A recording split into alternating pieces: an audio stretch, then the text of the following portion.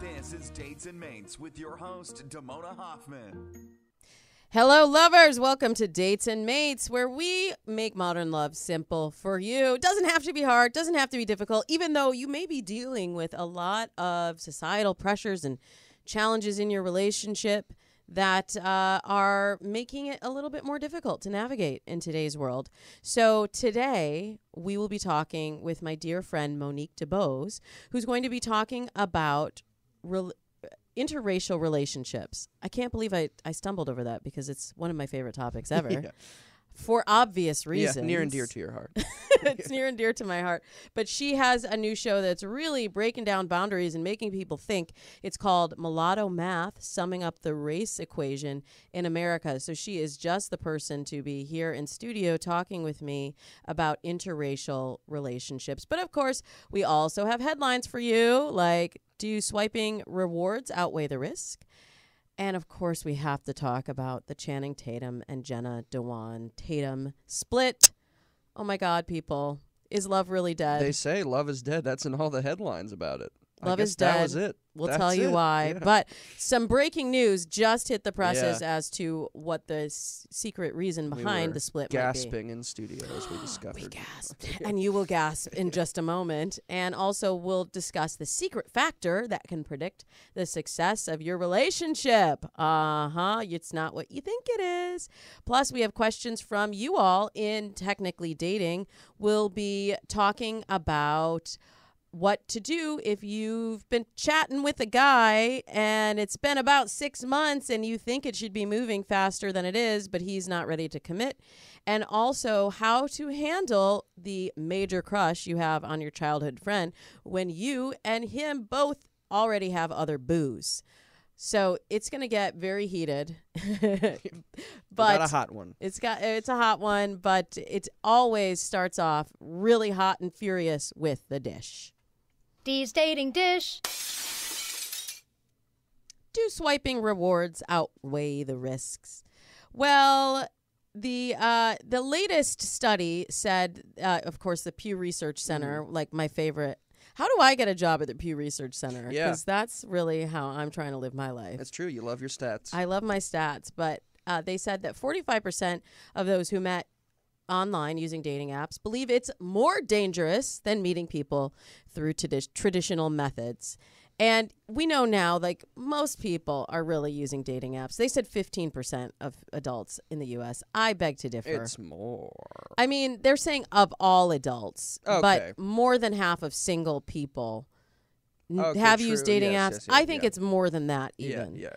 But okay, people are still a little bit nervous to admit it.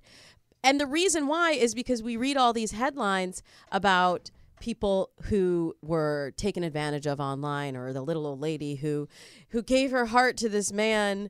There's lots of alarmist reporting about dating apps, I think. There's alarmist reporting, but there is real data to support that crime is up.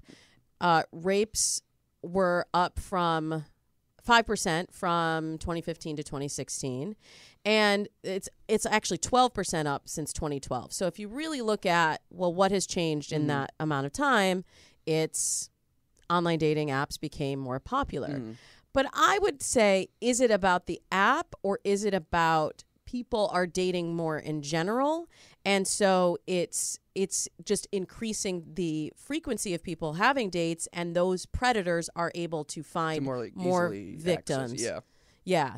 So, I mean, I hate headlines like this because it makes people think, well, I shouldn't go online because then I will be one of the statistics I will be taken advantage of. And if you really look at it, statistically speaking, you are much less likely to be taken. It's most likely safe for you. Yeah.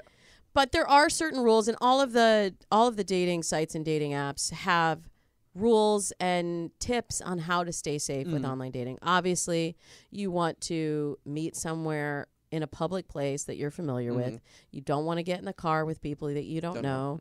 You want to do some research on who they are and make sure you let people know who you're going out with. Where you'll be. Yeah. And this is the little said rule that I think really would help a lot of women protect themselves from assaults is don't go to a second location on your first date, period. All the time people will say, oh, well, we had a good dinner and then we went to drinks. And then that's usually when you kind of picks up steam. Yeah. And where you had more drinks, then you're able to really think fully, clearly.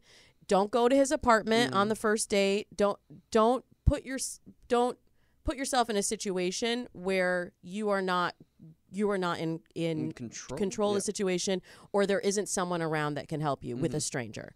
And I mean, these are rules like my mama taught me, but this is something that I've been saying just for the date to be successful. Right. Because you also are wearing out your welcome on that first date. So you want to give it a little bit more time to develop, even if you really like the person.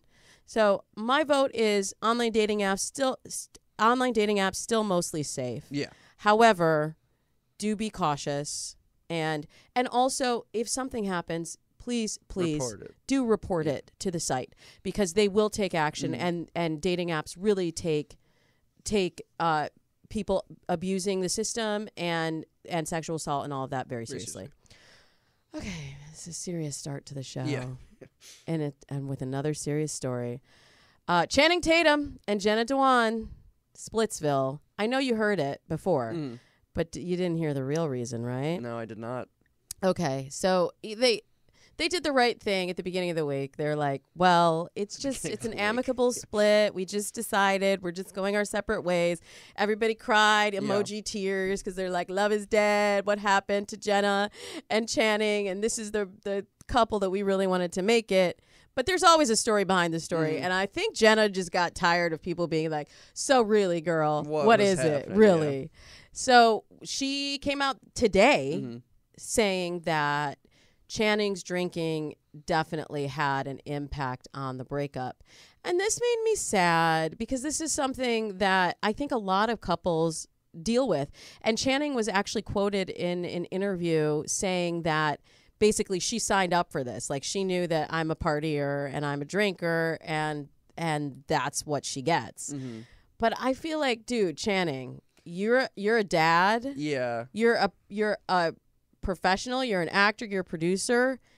Get your life together, dude. Yeah, especially now that it's been aired. Like, his dirty laundry's been aired. I'm sure he will maybe have a rehab. He'll go to rehab, and then, but really, one of the cushy Calabasas rehabs. And I'm not trying to I'm not trying to play down the seriousness of having an addiction, but if losing your wife isn't the catalyst to get yourself clean. That seems like rock bottom, losing your wife of 9 years. Like, hopefully he will grow from this. I know, but I'm sad. They were so cute. But love will live on again. Yeah. You know, one way to make love live on, producer Thomas. I liked this story. This was a good one. It's related to a chore that you should be doing around the house.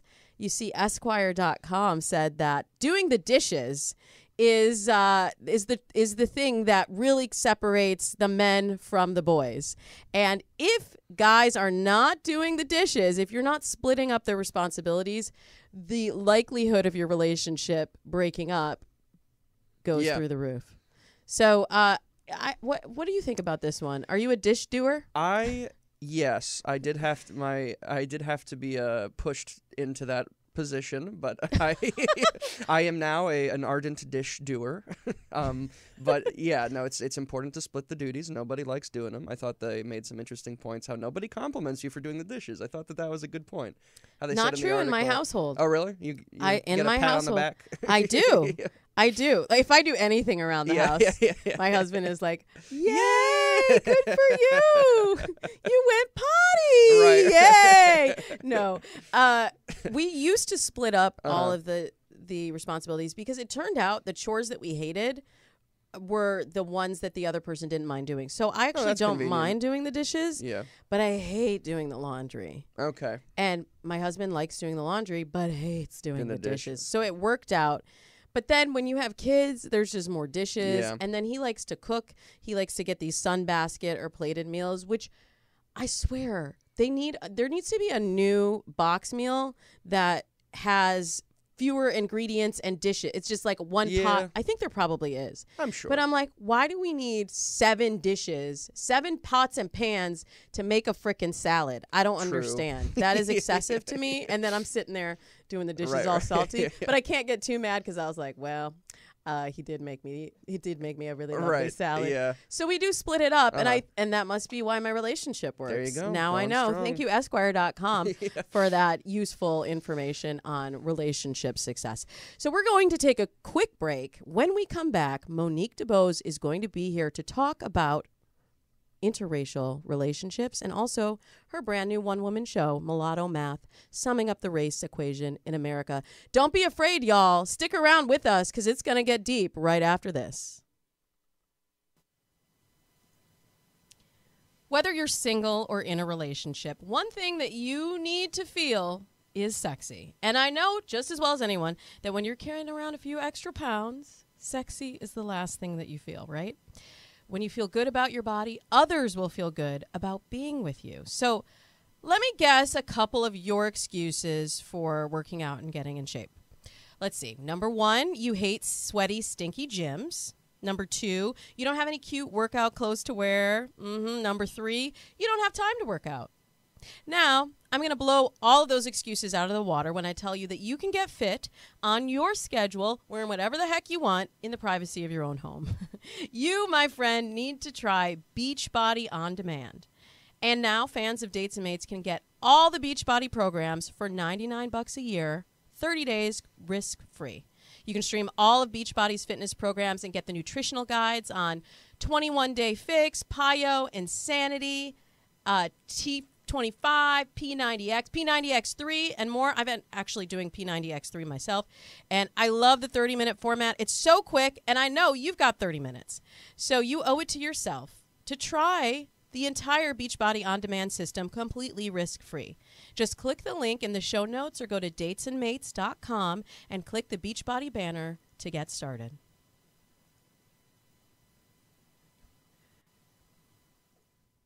Welcome back to Dates and Mates. I'm your host, Damona Hoffman, here in studio with a very, very dear friend of mine.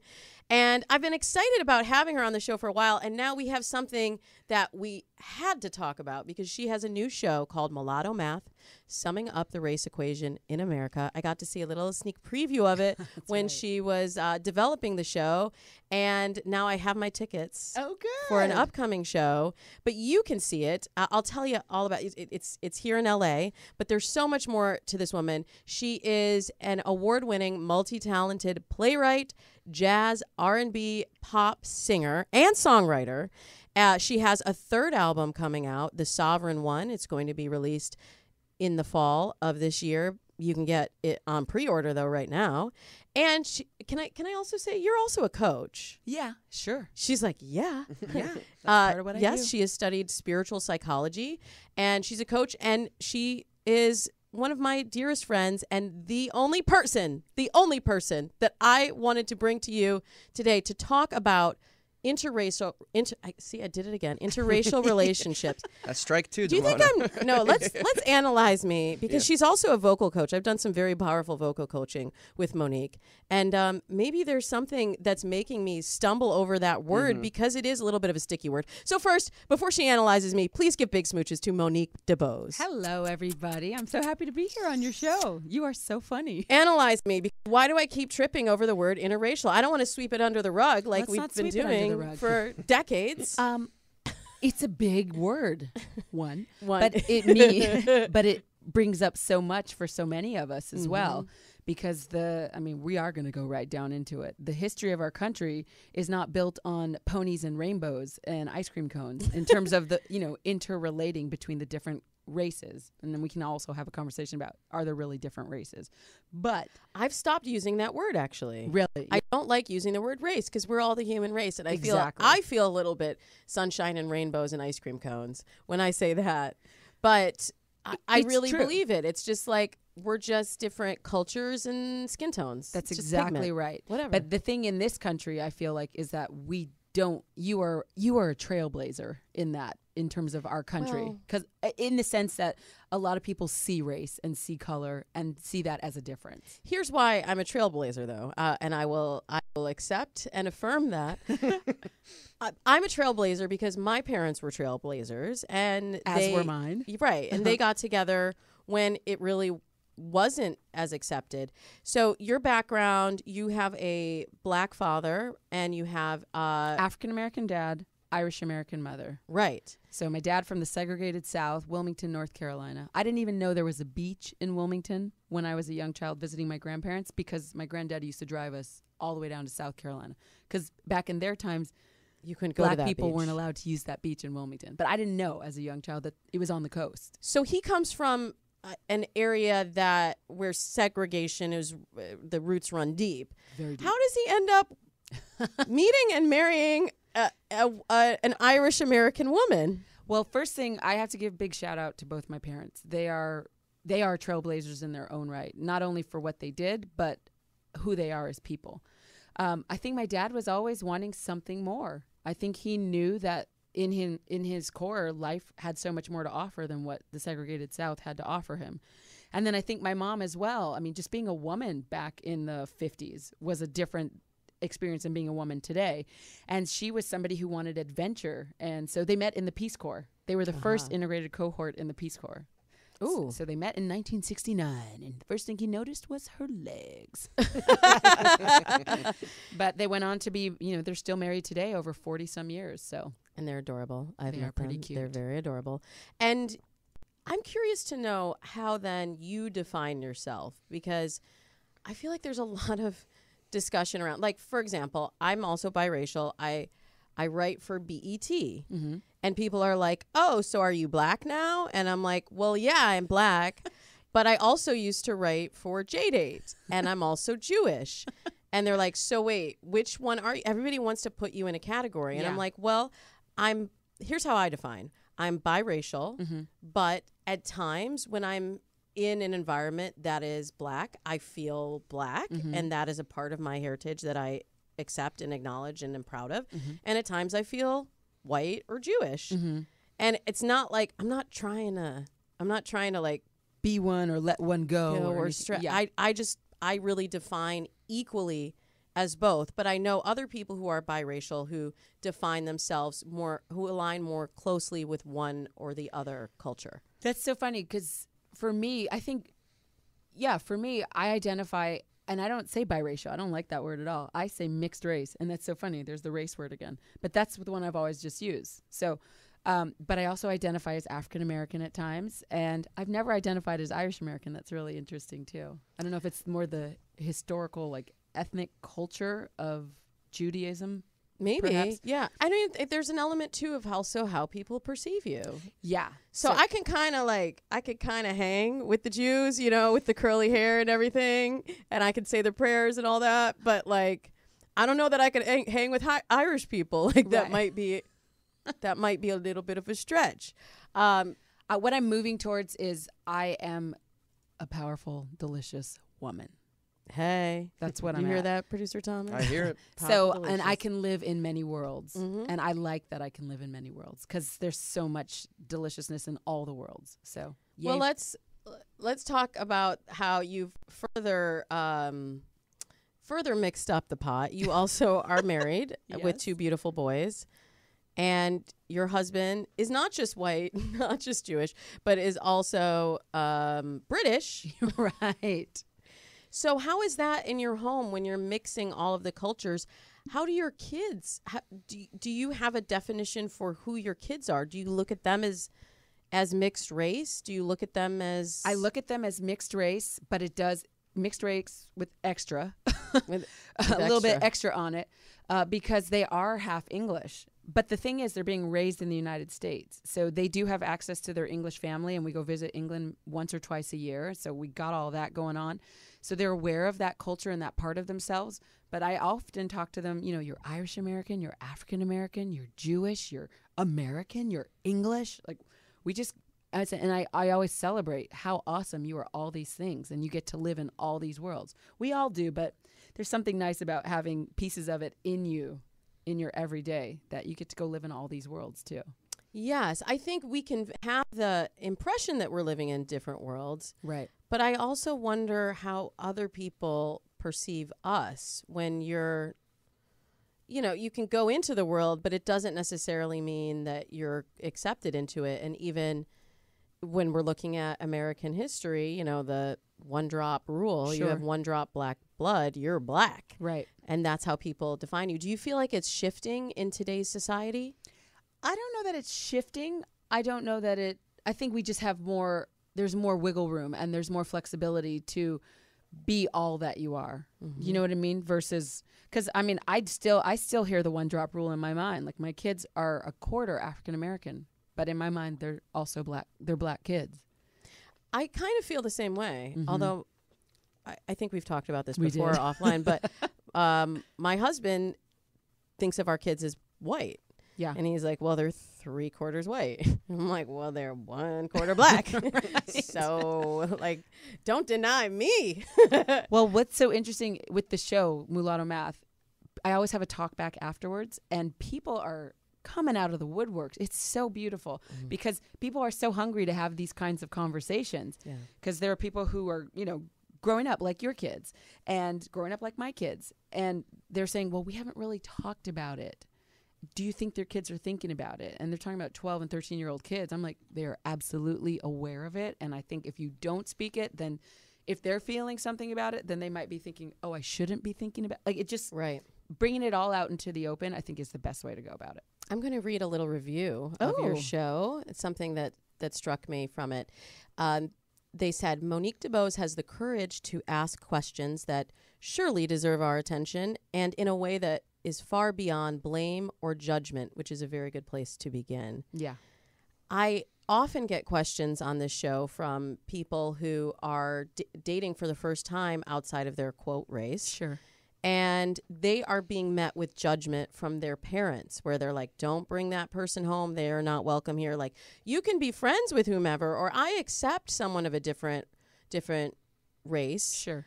But not in my family. And I'm hearing this from both sides. It's not just white parents that aren't accepting of their child bringing home someone who's African American. Sure. I do hear it from the African American community. Absolutely. Like, oh, well, you couldn't find somebody who was black, and so now you're dating a white person. What do you say to those people that are carrying still?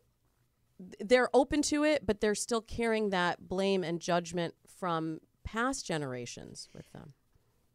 Are you talking about what do I say to the people who are actually doing the dating? Yeah. How do they navigate this world when one generation is not so woke? The thought I had that cracked me up was like, generations move on, so people will leave the earth at some point. They will just eventually die.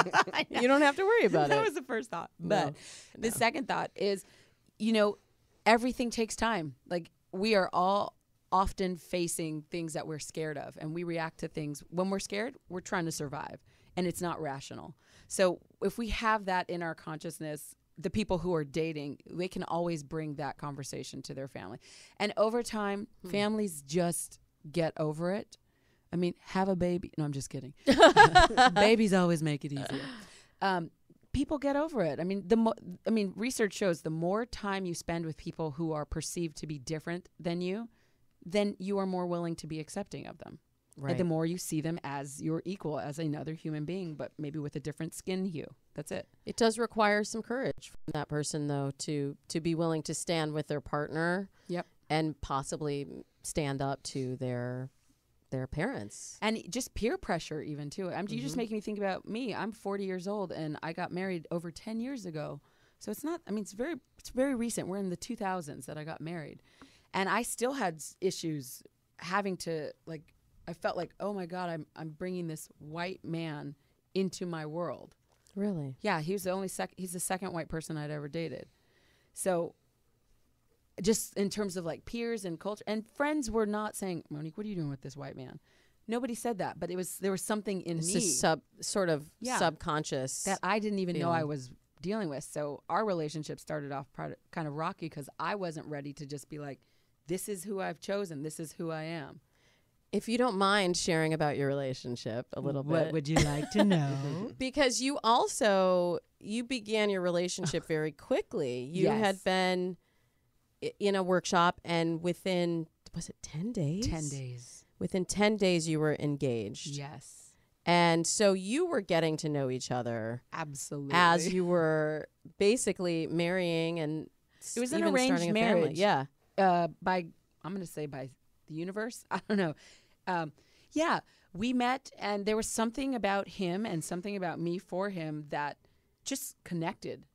And it wasn't the everyday like, oh, we both like to play tennis, or oh, we both like this. We both like going to concerts. It wasn't on that level. It was just like I didn't even know if he went to college. So I don't know. I'm not recommending this for your listenership, but there was something about him that just felt like I need to be with him, and same for him. And I am recommending this actually for my okay. listeners, because you spoke something that I do talk about. It's not about what kind of activities you enjoy. It's about what is the content of this person's character. Yeah. Like what, to borrow from the great Martin Luther King. What is this person about? What value system do they have? And I know through the workshop you got really deep into that very quickly. And then the other stuff didn't matter. Like we're sitting here with online dating, checking boxes like, oh, well, he has to go to college and he has to make this much money. And it's like, does that even really matter? How does he live his life, and what does he believe in the world? That is a really good point. Yeah. So go on. So you really... There's what I realized looking back now, I have 2 boys, like you said, they are 6 and 4. And when I picked my partner, I wasn't conscious of it, but something inside my body was conscious. Like he would make an amazing father. He would be somebody who I could traverse life with and feel safe with. And he is somebody who I knew would be responsible. He had a good sense of humor. He was obviously adventurous because I met him on a course about sensuality and relationship and communication. So if I went to a course about sensuality and relationship and I was single and I didn't meet someone, I'd ask for my money back personally. So I'm glad that worked out for you. I had no intention of meeting somebody. I was just at this sensuality course, you know. I was exploring my womanhood, and all of a sudden I met this person. Yeah. And he was clear he was never going to be married. Like he's clear about that. And then we met, and it was like, oh, okay, maybe. Except for to you. So I just knew there were qualities about him that maybe 10 years ago I didn't see as so valuable.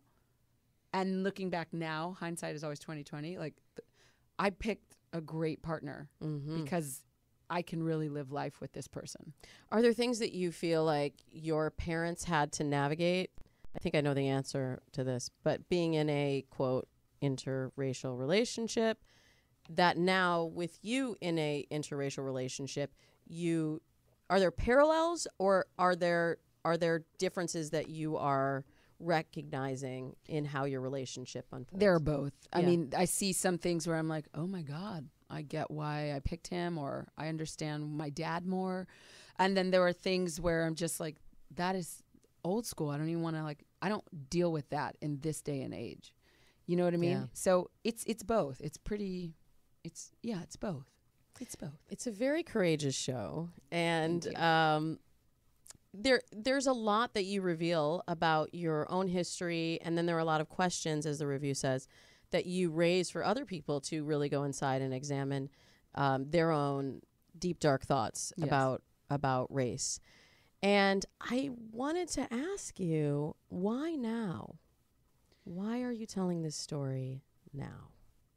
Well, on a personal level, I could not tell this story at this point. I mean, I won't go into details, but the universe made it very clear to me that if I want to stay on this planet, I need to tell this story. So I'll just leave it like that. And then it feels like everything's coming together at the perfect time. I mean, we look at our political culture. We've just had an African-American president for 8 years. And now we have Donald Trump as the president. And it's just, there are so much. I mean, we've gone from one edge of the pendulum to the next in many people's perceptions. And it's like it's all coming up now. Like, why not now? We cannot keep doing it the way we've been doing it, which is not talking about race, not talking about what our thoughts are, not acknowledging what's real for us. Doesn't mean it has to be like rainbows and unicorns, but it's like if we can create a forum where people can share what's real for them without people feeling attacked or judged. Like, I love that review said beyond judgment. That's awesome, because I'm doing what I plan to do then. I just want to make a space so that people can start talking about stuff, because as a country, I mean, I feel like I think racism and ignorance around relating to people who we deem as other without respect it's hurting us. I mean, it literally is, I would say, a cancer to our country. Yeah, I certainly feel the divide more than I have in many years, and I appreciate that you're bringing the conversation to the forefront. I know I didn't really prep you for this, but you have such a beautiful voice, and I hope to have you back on the show to do some of the work that you do with voice. And it's just so powerful how you can really zing into a person's heart and their core through using the voice. And it's something I talk about on dates and in relationships, and how to use your voice as a tool. And we'll talk about that maybe on another show. But I would love for people to just hear a little taste of your voice, because the show is, it weaves in your music. You are a singer and songwriter. Yeah. It weaves your music in through your stories, and it does such a beautiful job of expressing those moments that are sort of sticky and letting people walk with you through the experience. Yeah. Can you share a little song with us? Yeah. One of the songs, I'll do one of the ones from the top, or a little piece of it. This is actually about my experiences as a mixed race or biracial or multicultural human being. It starts with, collision of worlds breeds this beautiful girl. Division of mind bridge to that sweet sublime. Anchored deep, so deep, deeper than that hallowed tree, and thrust so high, caught between the earth and sky. Brown beauty. There she is. That's amazing. Yay. Do we have any applause for Monique? Thank you. Yay. Thank you No, so much. you have such a beautiful, deep, soulful voice, and I just really wanted everyone to hear it, because you Thanks. also have this new album coming. That's and right. people can pre-order it. Yes. So if you like what you heard, and I know you did, get yourself a pre-ordered copy. Tell us a little bit about the album. Sure. The album is called The Sovereign One. It was also written in tandem with the show. It's so funny. The music from the album is not music from the show. But this album is about a woman owning all of herself. Like really exploring what it means to be married, what is monogamy, and what does it mean to be from two different cultures, and how do you bring all that together, and how do you own yourself? So the reason I want to ask people to pre-order is because I want it to chart on iTunes. And the only way it can chart on iTunes is if it has, on its first day when it's actually released, it has a ton of sales. So the pre-order is a way to get that to happen. And it's $5? It's like $5 or $6. Oh my gosh. Okay, do it, y'all. It's you can pre-order at MoniqueDebosemusic.com, and I'll spell that out for you. That's MoniqueDebose music.com. And if you're in LA, get yourself some tickets to see Mulatto Math summing up the race equation in America. By the way, she's not going to brag about it, but I'm going to brag for her. What? She sold out the last two shows. Oh, So, yeah. like, don't sit around and be like, oh, I should see that show. Like, if you want to go, get the tickets and book them now, because it will sell out. And it's only a 6 show run. Yep. So, yeah, that's 2 shows down. So that's 4 more shows. Get your tickets, y'all, at mulattomath.com. That's spelled MulattoMath.com. If you don't know how to spell math, please. Please, y'all. So I love your insights, and we get questions every week from our listeners and from our Great. partner app at TechSpert. So let's move on into Technically Dating. Technically Dating. I love how like she perked up at the intro. Yeah. It's the sound. She's so Yeah. tuned to the sound. Tune into the sound of my voice now, Monique Debose, because I have a question from a young lady who says she's been talking to this guy for 6 months and she's ready to be official, but she says he's asked to give him some time. She says, but what if we're already starting to act like a couple? I'm starting to lose patience and thinking of just doing my own thing because I'm tired of waiting. His kids are an important part of his life too, but I want to matter as well. What do we say to this gal who is dating a man who has kids and they are a priority, but she doesn't feel like a priority to him, and it's been 6 months and she doesn't have her official pin yet? Is that, I'm just curious. She's not wearing his letter jacket. What is her intention and what does she actually want? Well, we don't know all of this. Well, I mean, that's it. Well, okay, so. I mean, it sounds like from this, her intention is to like, I'm your girlfriend, be I'm your wife now? Like, she just wants him to acknowledge claim her. Claim her. So, this is not going to be a fun answer. My answer is, where are the places that you're not claiming yourself?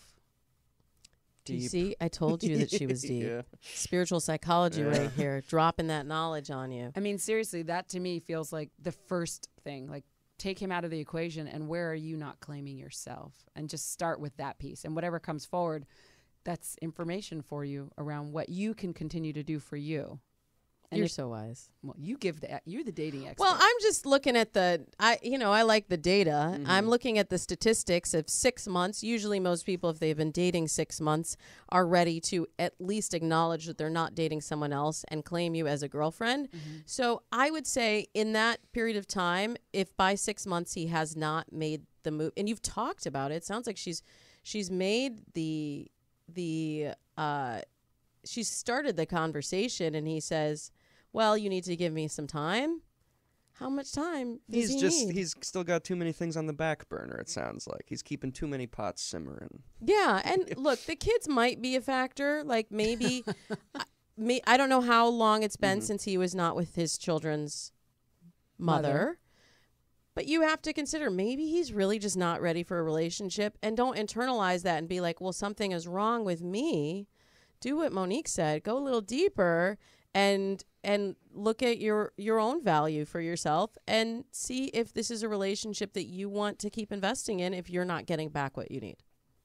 That's all. And that's all. Stay in communication with him. I think that's probably really great too. Let him know what you're really feeling. Because I think sometimes I've seen friends too where they're just, I really want this, and they tell girlfriends everything, but they're trying to present something to this person, which is not the whole truth.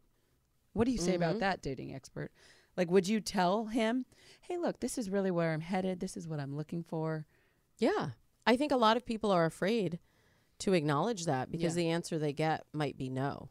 Yeah. But relationship requires risk, and you have to be willing to be honest and open and speak on what you need. Mm-hmm. And then accept that the answer may be yes and the answer may be no, but the no is a blessing because then you have the information to go and move forward in your life one way or another. Right. Get the don't be afraid of the information. Yeah. I know it's easier that said is than hard. done. Yeah, but it's 6 months. I mean, 6 months. It's not like she's 10 years deep with 2 kids with him. That's that's a whole different ballgame that you and I know something about. Yes. Okay.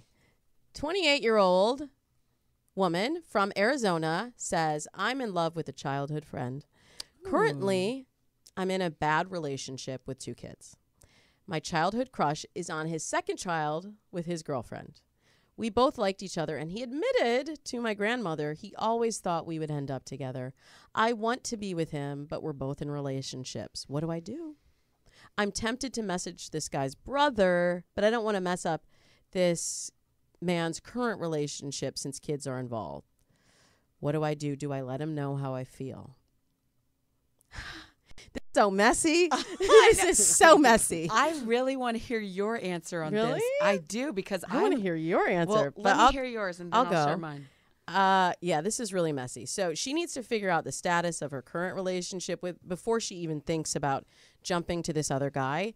If she's not happy in the current relationship that she's in, she needs to either A, figure out a way to fix it, or B, figure out a way to move on from it before she can even think about whether she wants to be with this guy. And we tend to romanticize these past relationships or, past connections. And especially for a childhood crush or friend where there's that nostalgia factor connected to it. When she's in a relationship that she's not happy about, she's having all of these thoughts and fantasies about what could be how great with this it would person. be. Yeah. And if you just jump from one to the next without doing that work to really evaluate where you are in your current relationship and what you need in a relationship going forward, it's going to be more than likely the same thing and repeating the same patterns. It's not necessarily the relationship that's making you unhappy. It's something that you need to make whole within yourself. Yes. I think your answer was brilliant. I know, but I don't have a master's in spiritual psychology. You don't need it. You just reminded me of my sister's childhood friends. We all went to elementary school together. They were childhood crush friends. So this may be good or not good for her in Arizona. They were childhood crush friends or childhood crushes. And then they went off to college and had their own lives. He ended up having a relationship and had a child. And they ended up coming back together. And they are the happiest human beings. And they have 3 additional children. So now they have 4 children total. But there was no home wrecking involved, right? There was no home wrecking because he and the woman he had the first child with split. Yeah. But yeah, you it's got to wait possible. until the timing is right. Yeah. And she needs to deal with the relationship in hand. And by the way, if she's going to express to him how she feels, don't do it through his brother. Why are you making it so complicated? No, but I feel like nobody wants to talk to the person that they're wanting to talk to anymore. Well, the rationale could be, she said she didn't want to get into the guy's space, but maybe she could tell the brother, and the brother might be like, oh my God, he's been talking about you forever. I know. Or he could be like, oh girl, get over it. He is happy and in love. Or he could just not even know and send you on the wrong path. That's a good point. Oh, it sounds real messy. Don't make it so messy, girl. Just, deal with the situation that you're in right now. 28 from Arizona. Okay. This is a gal. She's 18. Oh, you're a mom. I want to hear your opinion on this. Okay. She says, is it bad if I'm 18 and I want to spend the night with my boyfriend? I asked my mom and she said no, that it's not right. But I don't see how. About a month ago, I told her that me and him were ready and I wanted to get on the pill. And she agreed that that was smart. And she even told me that she was proud I felt comfortable to tell her this. So now I've been on the pill a little over a month, and she's telling me that it's not right for me to go over there. It's just frustrating because I came to her about this for a reason. Yeah. So she kind of, very mature of her, kind of laid the groundwork of like, Mom, I'm 18, I'm making this decision. And Mom is saying, not in my house, not in his mama's house, Well, 18-year-old, I really hear you. And I love that you are being so responsible and taking care of, very clear of what you want from the relationship, which it sounds like it's not children, which is great. So you're handling that. Right. And I love that you felt comfortable to talk to your mother and really have her get on board with supporting you. And it sounds like it's really hard. Like as a mother, I mean, my kids are 4 and 6, so I'm not where your mom is at. But it's hard to let your children go. And I feel like if you just stay in the conversation with your mom about it, she will probably sooner than later make space for it. But maybe what you could do is really talk with your mom about how responsible you are and he is, about what your intentions are about not having children. And also letting your mom know that perhaps you or just acknowledging it's scary. Like I could imagine, Mom, it's probably really scary having your almost or adult daughter want to legally adult daughter want to, explore a sex life with your boyfriend. Even feels edgy saying that on the radio, but this is Dates and Mates. Sorry.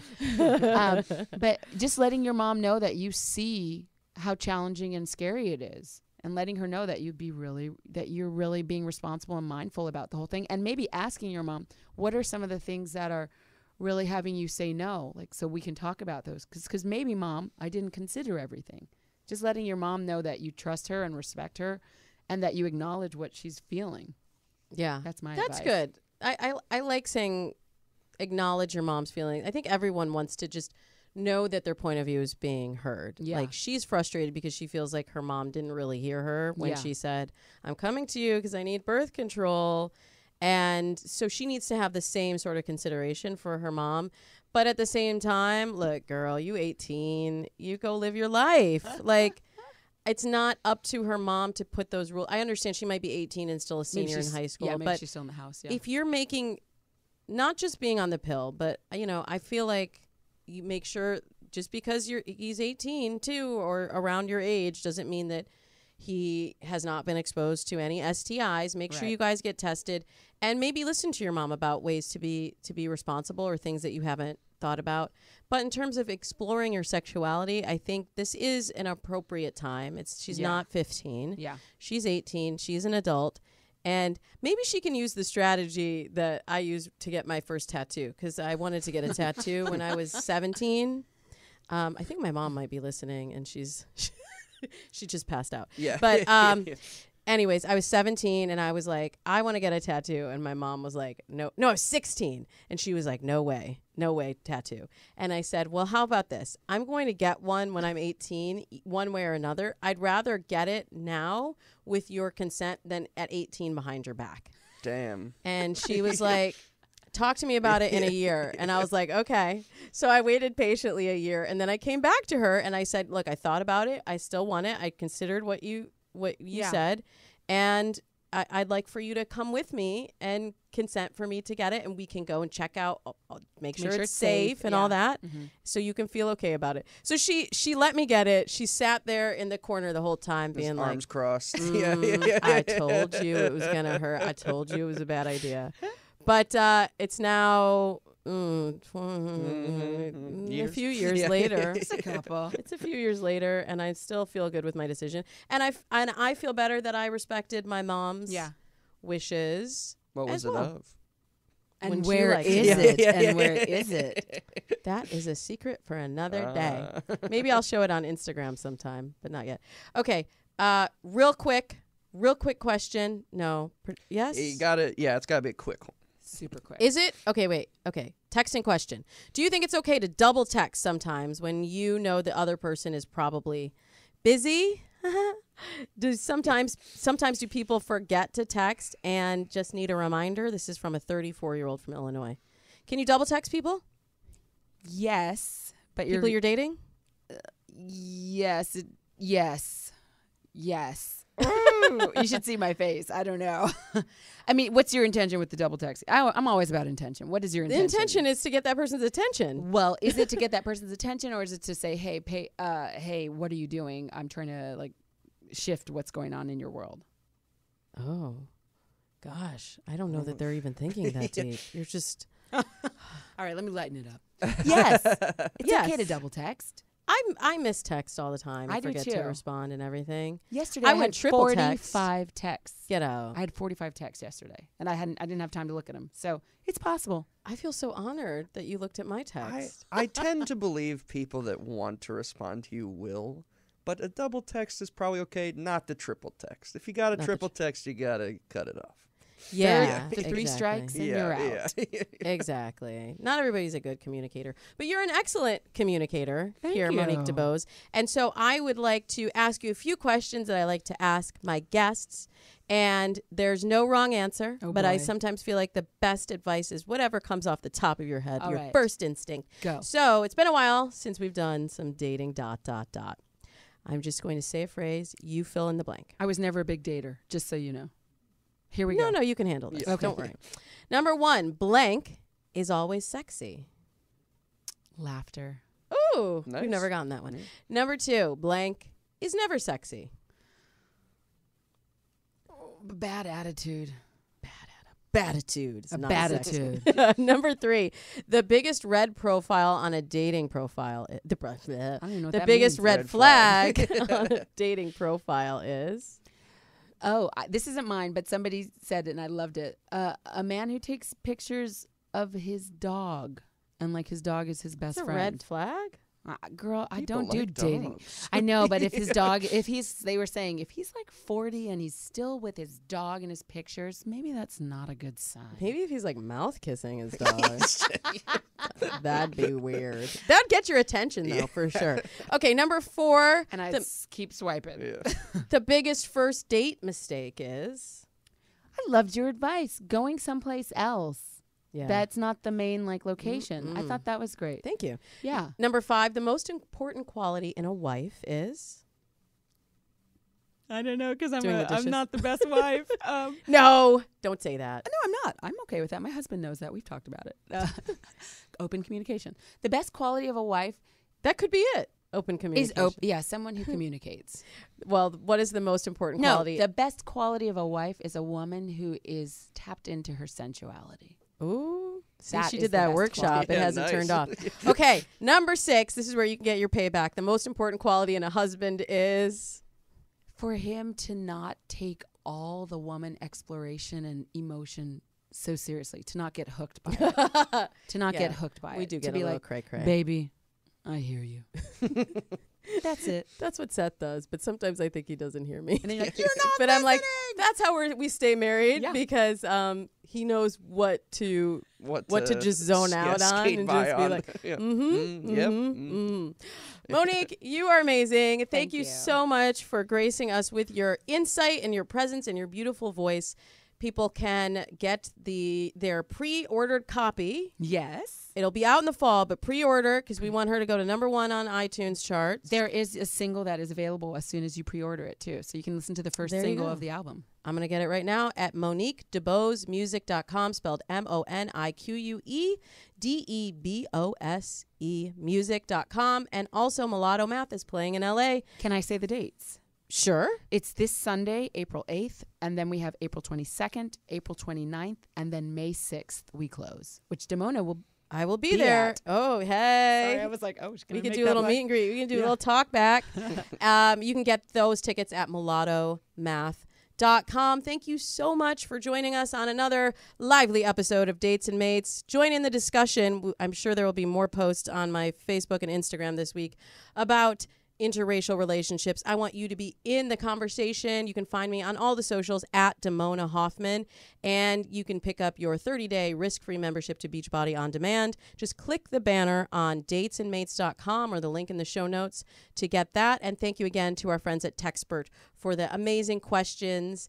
We have a special guest joining us next week to talk about millennial dating trends. But until then, I wish you happy dating.